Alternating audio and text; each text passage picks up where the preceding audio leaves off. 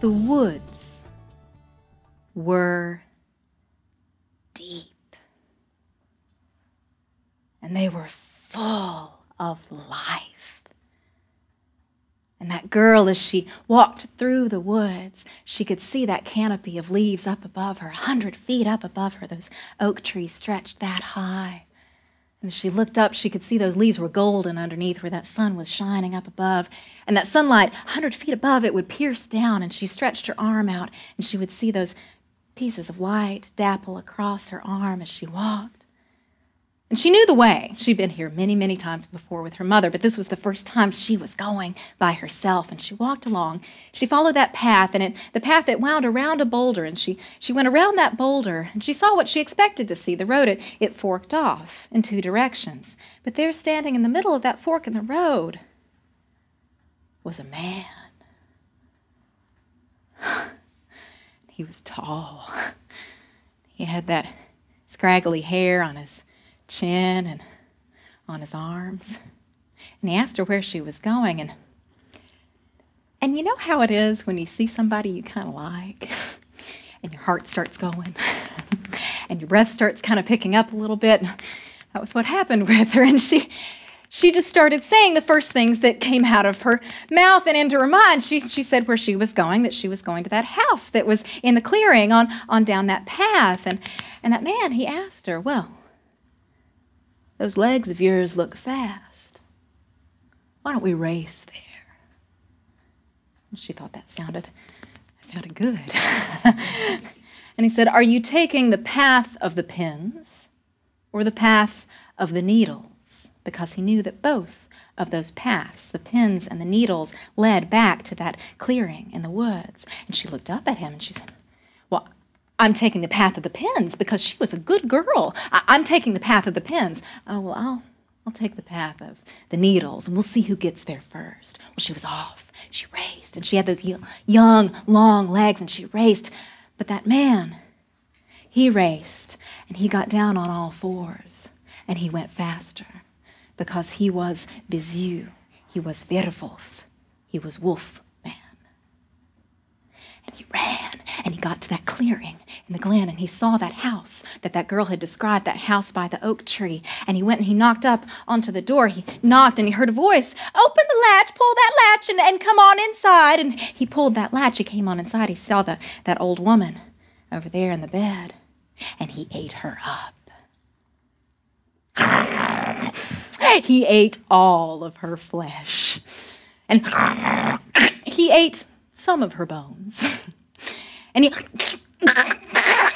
she was very stringy. She was very old. And that meat, it was very tough. And then he had an idea.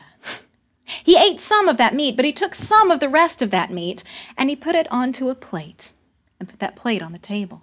And then he took some of that old woman's blood. He poured it into a carafe, and he put that carafe by that blood, by that meat on that plate. And then he went to that old woman, and he took out part of her intestine. And he went over to the door, and he hung part of that intestine up in place of the latch on the door. And he looked, and that was just in time because he could see that girl starting to come down the path of the pins coming towards the house. And so he went back inside. It was very dark inside this house compared with the glen and that clearing. And so he went over, and he took that woman's bonnet. He pulled that bonnet onto him, and his fingers, they were sticky from all that blood, but he pulled that sheet up over him, and he waited. And that girl, that was just in time because that girl came down the path of the pins, and she had raced. She looked around, and she thought she'd gotten there first. And she was a little disappointed not to see that man. But she knocked on that door, and she heard that voice, "Pull on the latch and come in."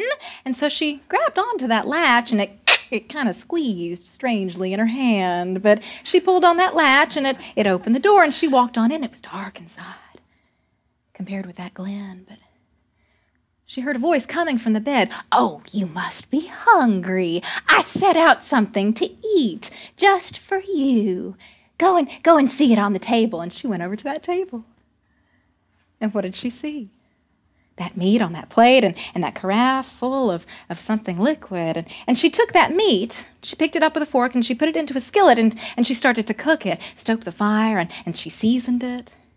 And then she put that meat back on that plate, and she got a fork, and she started to cut herself a slice, and she raised it up to her mouth, and a cat that was curled up in the corner of that room, he spoke up, and he said, "The slut! She's eating the flesh of her grandmother!" And that girl, she put her fork down. She said, "Well, what was that?" "Oh, just throw your shoe at that noisy cat and keep eating." And she put that fork up to her mouth. And she ate it all down. But it was stringy, and it was tough, and so she got very thirsty. So she saw that carafe, and so she poured herself a glass of what was in that carafe, and she raised that up to her lips, and right as she did, she heard a bird outside, and it was tweeting, and it said, You're drinking the blood of your grandmother!" And she turned, and she said, Well, what was that?" "Oh, just throw your shoe at that noisy bird and keep eating." She threw both of her shoes at the cat and the bird, and she kept drinking. She drank all that down, and she was full. And she heard that voice coming from the bed. "Oh, you must be tired. Come into the bed and rest a while." And she went closer to that bed, and she got a feeling in her stomach. It was a queer, strange feeling. And she thought, well, that's odd. I've never felt this way in my grandmother's house before. And as she got closer to that bed, that feeling, it started to grow a little bit. And so she got ready to get into bed, and she took off her apron. And she asked, and she said, "What should I do with my apron?" "Oh, just throw it in the fire. You won't need it anymore." And she threw it into the fire. She took off her bodice. "What should I do with my bodice?" "Oh, just throw it in the fire. You won't need it anymore." She threw it into the fire. She did the same thing with her skirt. She did the same thing with her stockings, until there she was. And she got into bed. And she felt over, and she felt something with her leg. She said, "Grandmother, how hairy you are. Oh, the better to keep you warm with. Come closer." And she scooted a little bit closer. "Grandmother, what long arms you have. Oh, the better to keep you warm with and hold you tight with. Come closer."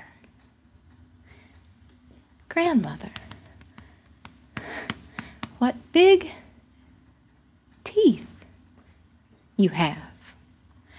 Oh, the better to eat you with.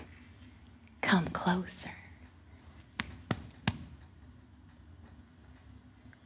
And she looked, and she saw, and she looked down at herself, and she realized where she was. And her heart started going, and her breath started picking up, only it was a little different than it had been in that fork in the road. And she said the first thing that came to her mind, "Grandmother, I have to go to the bathroom." "What?" "Grandmother, I have to go to the bathroom." "We'll just do it in the bed." "Grandmother, I have to go to the bathroom. I have to go outside." "Well, very well." But that wolf, he took a thread, a red cord, and he tied it around her ankle. "This is so I'll know where you are." And she left. And as she was walking out with that cord tied onto her, she grabbed a parcel that she left on that table, and she ran out into that clearing, that cord trailing behind her. And she ran over to a plum tree, and she took out of that parcel, she took her sewing scissors. And she took those scissors, and she cut that cord. And she took that red thread, and she tied it around a plum tree that was growing there in the glen. And she ran. She ran off through those woods until she came to another clearing, and there was a river coming through this clearing, and there were laundresses, 3 laundresses who were washing these white sheets in the river. And they turned and they saw this girl naked running through the woods. And they took one of those sheets and they wrapped it around her shoulders, and they listened to her story. And right about that time, that wolf, he was sitting there in that bed, growing very impatient. And he hollered out to her, "Well, are you watering the trees or are you feeding the grass?" And after a while, his impatience grew to where he threw down the sheets. They were still kind of stuck to his fingers, but he threw down the sheets, and he went out, and he followed that cord, and he came to that plum tree.